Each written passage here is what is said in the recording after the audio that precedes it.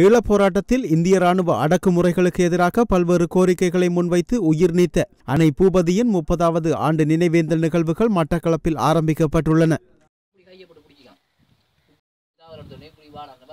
மட்டக்களப்பு நாவலடியில் அமைந்துள்ள அவரது நினைவு தூபியில் தேசத்தின் வேர்கள் என்ற அமைப்பினர் நேற்று திங்கட்கிழமை சிரமதான பணிகளை மேற்கொண்டதுடன் ஈகை சுடரேற்றி மிகவும் உணர்வுபூர்வமாக நினைவேந்தலை ஆரம்பித்தனர்.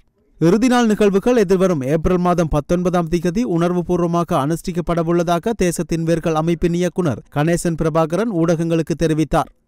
தமிழர் தாயக பகுதியை ஆக்கிரமித்திருந்த இந்திய படையினரை வெளியேறக் கோரி மட்டக்களப்பு மாமாங்கேஸ்வரர் ஆலய மூன்றலில் கடந்த 1988ஆம் ஆண்டு மார்ச் மாதம் 19ஆம் தேதி உண்ணாவிரத போராட்டத்தை ஆரம்பித்த அன்னை பூபதி 31 நாட்கள் போராடி ஏப்ரல் 19ஆம் தேதி உயிர் நீத்தமை குறிப்பிடத்தக்கது.